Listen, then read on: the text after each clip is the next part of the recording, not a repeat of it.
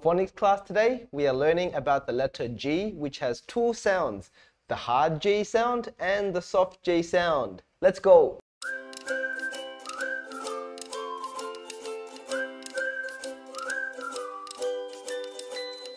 Let's start with the hard G sound, which can be found in the beginning and the middle of words. The first one is in the beginning, like in goat. G, G, G. G, G, goat. Good. Here are some more examples of the hard G sound, G, G, G. We have G, G, good.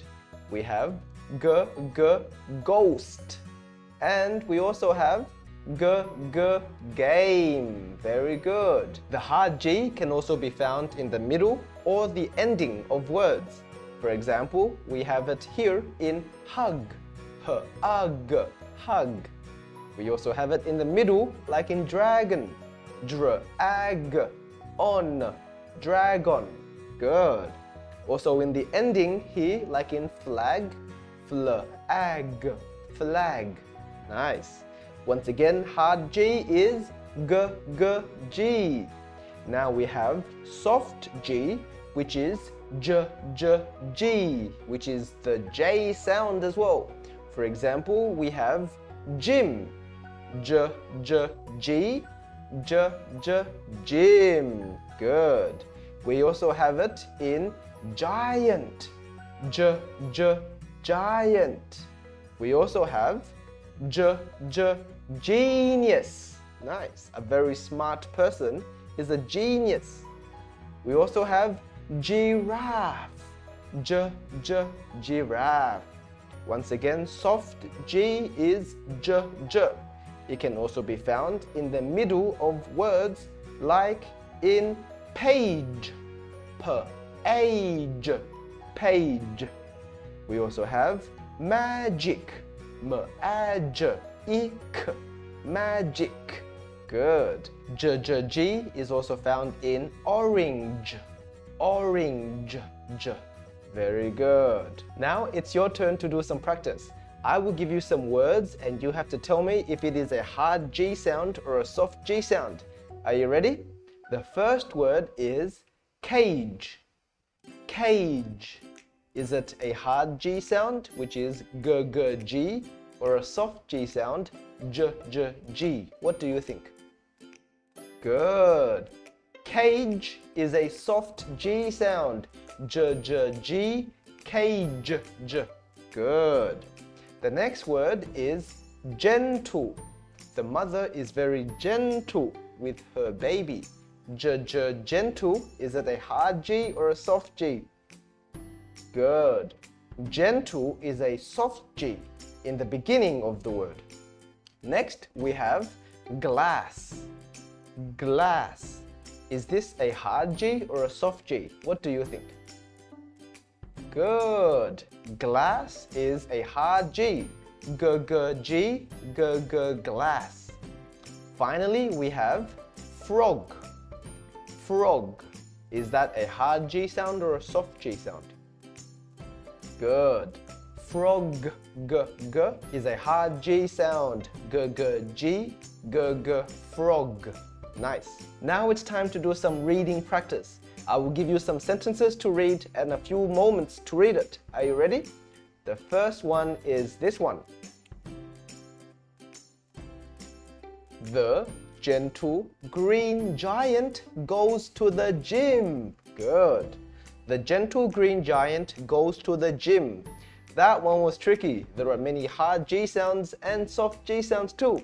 If you can read this, then try this one, level 2.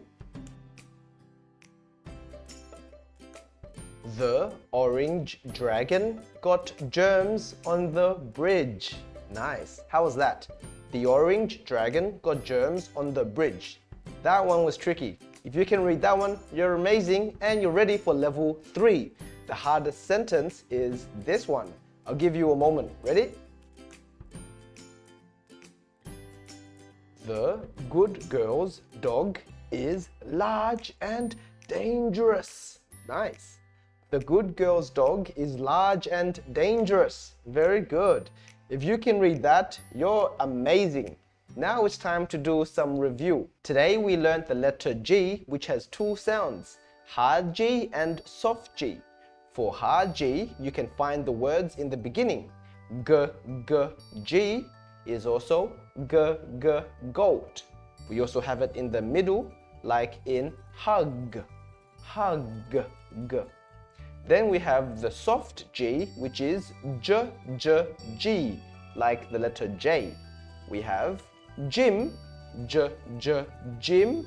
We also have orange, J, J, orange. Nice. Take some time to practice the hard G and soft G sound and see how many other words you can think of with these sounds. After this, I'll see you in the next class for some more learning fun. That's all for now. See you next time. Bye-bye.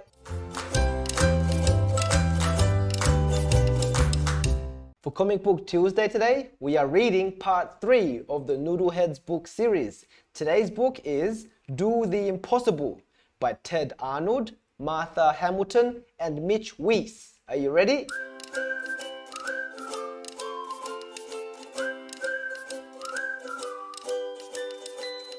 I'm Mac, and I'm Mac. We're the Noodleheads. See, it's dark and empty in here. It even echoes. Listen. Hello, hello, hello, hello. I like it that way. Hey, Mac, there's Uncle Zitty. Hi, Uncle Zitty. Oh, it's Mac and Mac. I have a great story for them today. What's new with you? If I told you, you wouldn't believe me. Tell us. We will believe anything. Well, I just watched the impossible happen. See that flat rock? A frog was sitting there, then a snake slid up and bit its behind. That frog turned around and bit the snake's tail. The snake kept swallowing the frog, and the frog kept swallowing the snake. Finally, they both swallowed each other, and poof, they're both gone. But that's impossible. Exactly. But look at that rock. There's nothing on it, right? Poof, they're gone. Okay, time to get back to work. You know what they say, time waits for no one. He. It sounds impossible, but they're actually gone. I know. Poof, amazing. Chapter 1, Walk the Walk. Uncle Zitty always tells the best stories. Hey, if we do something impossible, people will tell stories about us. We'll be famous. Forget it. I'm not eating any frogs or snakes. No, we gotta think up our own impossible thing. Oh, how do we do something if it's impossible to do it? Uncle Zitty is always saying 2 heads are better than 1. If we put our heads together, we can think of something. Any ideas yet? No, but I can hear the ocean. Never mind. Besides, I get my best ideas while walking. Walking is a great idea. Uncle Zitty once said, always put your best foot forward. Mine are both messed up. This one is a real beauty. Here I go. Ooh, drag step, drag step, drag step. Forget that. It's hard always putting your best foot forward. Uncle Zitty said you can't just talk the talk, you gotta walk the walk. I never understood that. Me neither. Uncle Zitty talks a lot. He should walk more. Like us. We walk the walk. Hey, that's it. What's it? What if we do some impossible walking?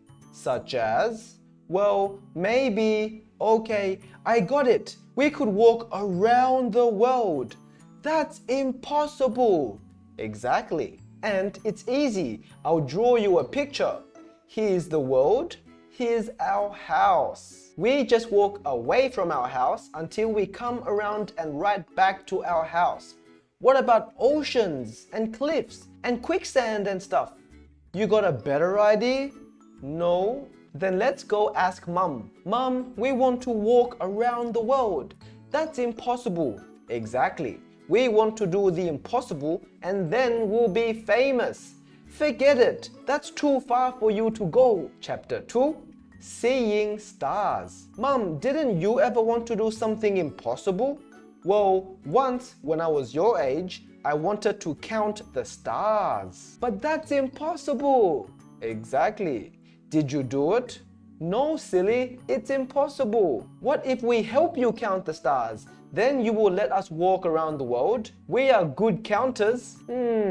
I think...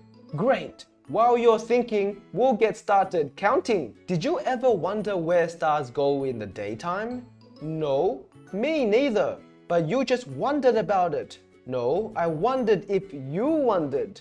Quiet, it's getting dark. There's a star. Write it down. Okay, that's 1. I see 3 more. 1 and 3 is 13. I see 6 more. 13 and 6 is... Wait, I see, wow, I see a bazillion. Whoa, there are lots of stars. I had no idea. Mac, look, some stars fell into Mum's wash tub. We have to save them. How? Throw them back into the sky. Are they heavy? No, they're light. Let me help. Hey, it's fun saving stars. Okay, they're all back up in the sky. We did it! We saved the stars! Stop right there. What have you two been doing? Counting stars and saving stars. Oh, okay. So tell me, how many stars are there? A bazillion! Wait, you forgot to count the stars that fell into the wash tub. We have to go back and count them all again. Whoa, hold on. That will have to wait until tomorrow. Right now, it's time for bed. Oh, Mom! Chapter 3, Follow Your Shoes. The next morning, Mom, we can't wait to count stars for you, but it won't be dark for a long time. Well, I have an idea. Tell us. Your Uncle Ziti says there are as many stars as there are grains of sand. Really? So... Oh, I know. If we count the stars, then we will know how many grains of sands there are. Who cares how many grains of sands there are? But if you count the grains of sands, then we'll know how many stars there are. Exactly. I knew that. And we don't have to wait until dark. We can count sand in the daylight. Wait, we need a plan. First, we need to find the sand. Then we count the sand. Good plan. But we have to walk in just one direction so we don't count the same grains of sand twice. Got it. There's 1, 2, 3, 4, 5, 6, 7, 8. Much later, 91, 92, 93, 94. Woo, there's a lot of sand. I need a rest. Me too, but don't forget the direction we're going in. We don't want to count the same sand twice. We can take off our shoe and point them the way we want to go when we get up. Good idea. Woo! Meatball walked by. Oh, look, Mac and Mac are napping. They took off their shoes. That must mean they don't want them anymore. I'll just try them on. Rats, none of them fit. Oh well, they're too smelly anyway. Yawn. That was a good rest. Let's start counting again. Okay, so we go the same way our shoes are pointing. Where did we stop counting? I think 34. There's some. So that's 35, 36, 37, 38, 39. Later, 56, 57, 58. Much later, 126, 127. Mac? We're back at our house. Whoa, you know what that means? It means we're home? No, it means we walked around the world. Remember? Here's the world. From our house, we walked in one direction until we came back home. We did it! We did the impossible. So you counted the grains of sands? How many are there? 126. No, 127. That's funny. I was sure there would be more. No, that's not the impossible thing we did. We did our own impossible thing. We walked all the way around the world. That's impossible. Exactly. Well then, finish up your lunch and tell me all about it. We're gonna be famous. We're gonna be famous. That night, now it's my turn to do the impossible. I will tell you a story that never ends. That's impossible. Exactly! Now hush. Once there were two boys named Mac and Mac. We're in the story. We're famous. One night they took a walk. As they walked, they counted the stars. 1, 2, 3, 4. 1, 2, 6, 1, 2, 7, 1, 2, 8, 1, 2, 9. The end. Oh, the Noodleheads are very funny and quirky. Do you like this story? Let me know down below. And also, what are some impossible things that you want to do? That's all for this week. I'll see you next time. Bye bye.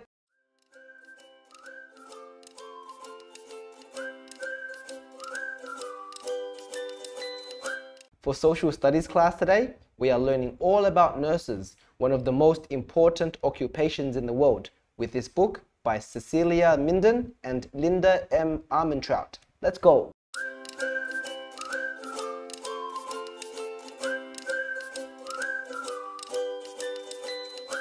Hello, my name is Amber. Many people live and work in my neighborhood. Each of them helps the neighborhood in different ways. I thought of all the things I like to do. I like taking care of my friends. I like to exercise and eat healthy foods. I like to solve problems. How could I help my neighborhood when I grow up? I know. I can be a nurse. Nurses take care of people who are sick. They enjoy helping others.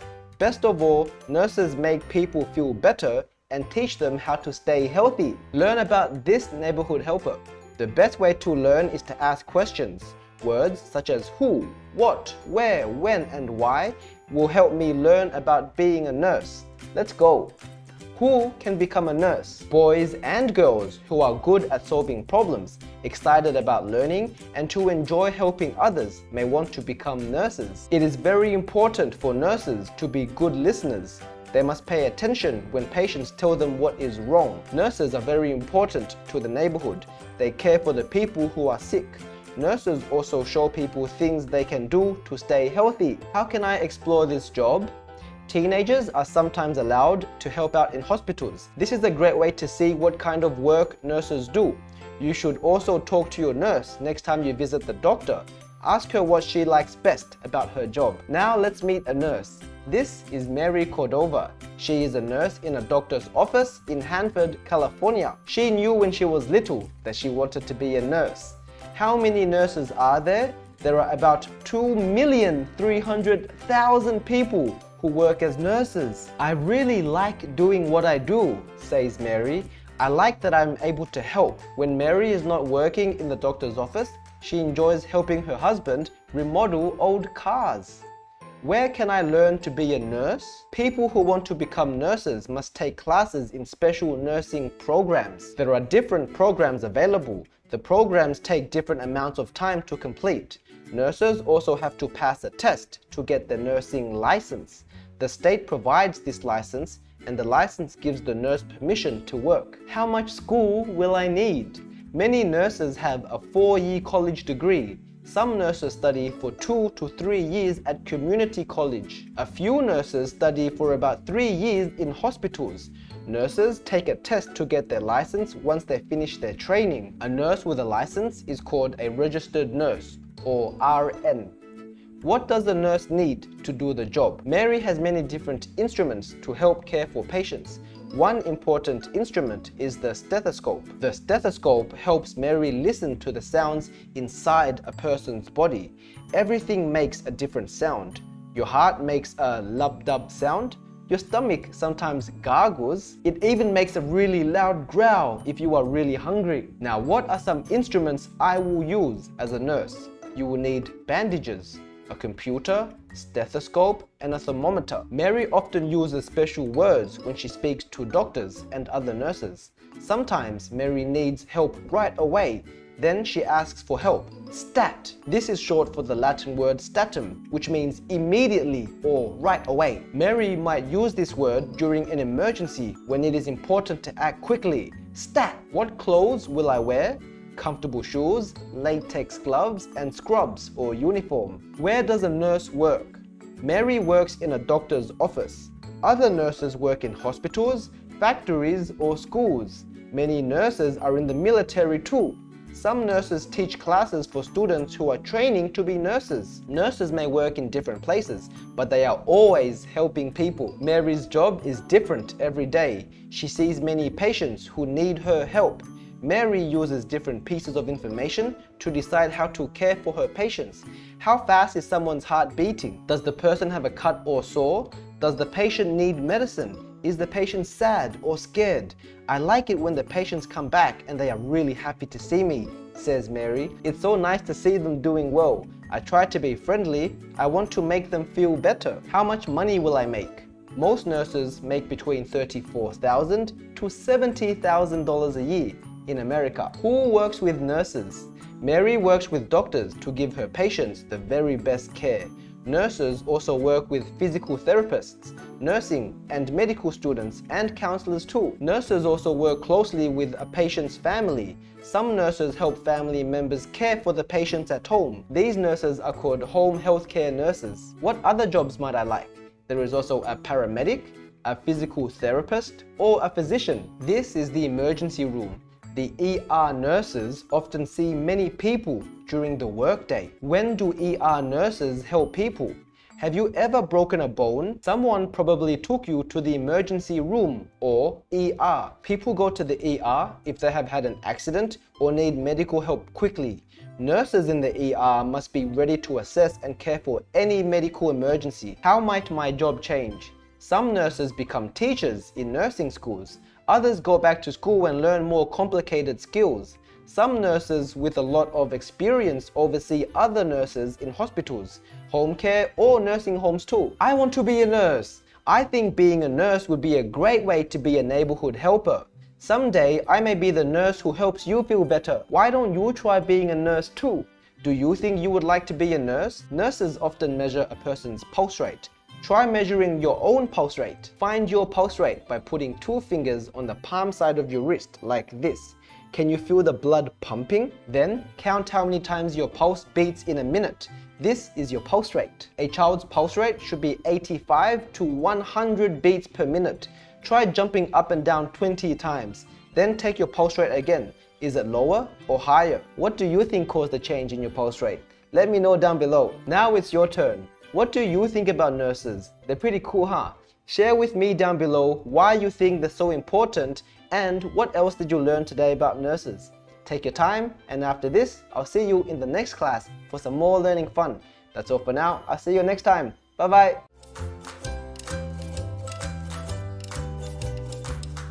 In this week's Animal World, we are reading and learning about the porcupine with this book by Emily Green. Let's go.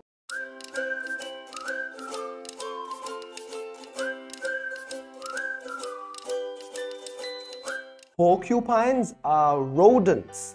They live in forests, grasslands, and deserts. Some porcupines climb trees to find food.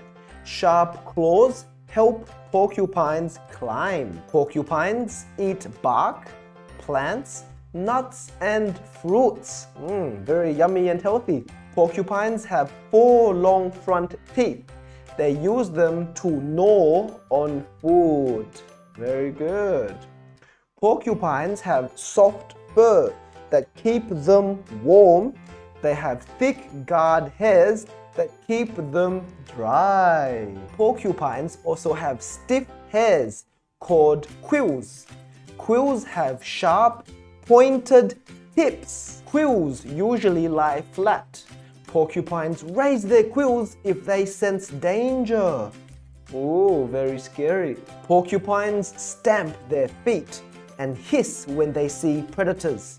They shake their tails to loosen their quills. Oh. Porcupines use their quills to poke predators that get too close.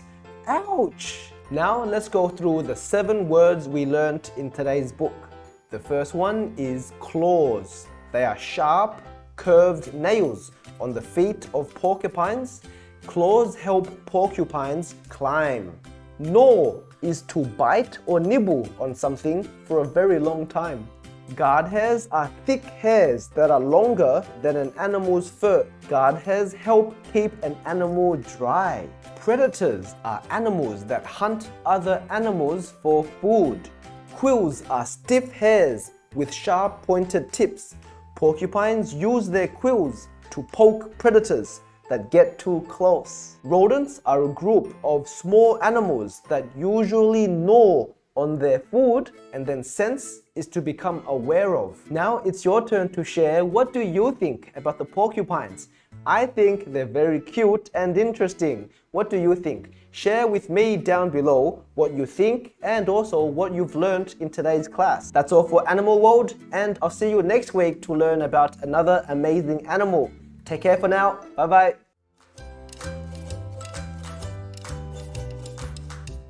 In today's Science and Arts class, we are continuing into part 3 of the 5 senses, and today we are learning about tasting with this book by Lisa Owings. Let's go!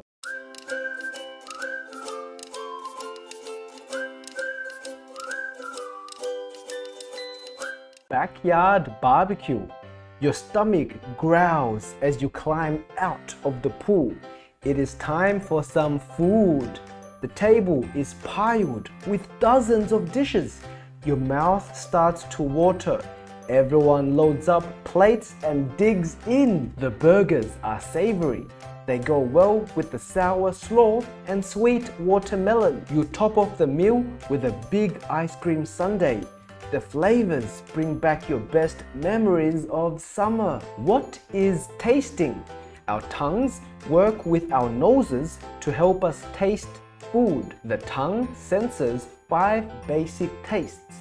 They are sweet, sour, salty, bitter, and savory. These tastes combine with the scents in food to make more complex flavors. As you chew, food molecules move around inside the mouth. They pass through pores on the tongue's surface. Then they reach your taste buds. Thousands of taste buds line your tongue.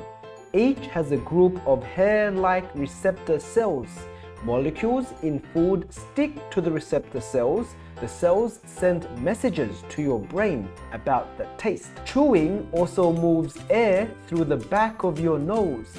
Cells tell your brain about scents in your food. Your brain then knows the flavor of your food. What tasting teaches? Tasting tells us what nutrients are in our food and drinks. Sweet foods have a lot of carbohydrates. Salty foods may be rich in minerals. Foods with a lot of protein tend to be savory. Tasting also teaches us what not to eat. Sour or bitter tastes warn food may be unsafe. The food may have gone bad, or it may be harmful. Foods that taste good cause pleasure in the brain. We form strong memories of these foods and seek them out. Next time you dig into your favorite meal, you will enjoy the flavors even more. Now, let's go through some of the words we learned in this book. Carbohydrates are parts of foods that provide energy. Combine is to mix together to make one thing. Complex is having many parts. Flavors are the tastes and smells of food. Minerals are types of nutrients found in the earth, such as salt. Molecules are the smallest pieces of substances. Molecules are too tiny for the eye to see. Nutrients are parts of foods living things need to survive. Nutrients come from foods like fruits and vegetables. Pores are tiny holes. Protein is a type of nutrient found in foods like meat and beans. Receptor cells are cells that send messages about taste or other senses to the brain. Savory is a meat-like taste that has a lot of flavor but is not sweet. Slaw is a salad made of raw chopped vegetables. Yummy! And finally, taste buds are groups of taste receptor cells that sense sweet, sour, salty, bitter, or savory tastes. Now it's your turn to share what you think about tasting. What is your favorite food and why do you like it so much? Do you think tasting is important? Share with me down below. After this, I'll see you in the next class for some more learning fun. That's all for today. I'll see you next time. Bye bye.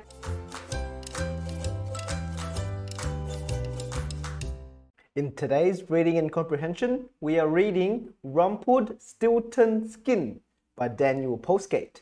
At the end of the story, we are doing some comprehension questions to test your understanding, so stay to the end. Are you ready? Let's go!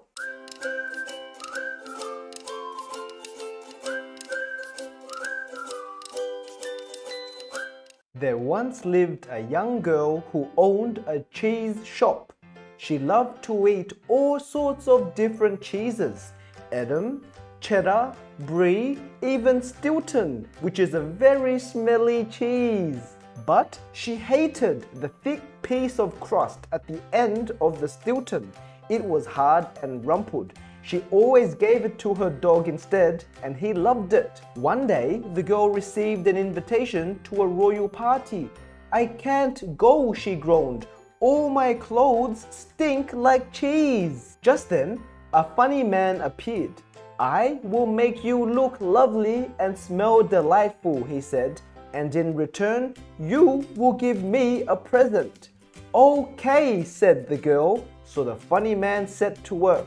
He made her a beautiful dress. He styled her hair and he sprayed her with the finest perfume. That evening at the party, the girl looked and smelled terrific. The girl fell in love immediately and he asked her to marry him. She said yes, and they were married at once. Suddenly, the funny little man appeared. "I have come for my present," he said. The king offered him gold, some land, and a nice horse, but the little man refused them all. "I want your dog," said the man, licking his lips and rubbing his tummy. "Oh no!" cried the girl, who was now the queen. "I love my dog too much to give it to you." "Very well," snarled the little man. "I will let you off if you can guess my name in 3 guesses." "Fine," said the queen. "Is it Bernard?"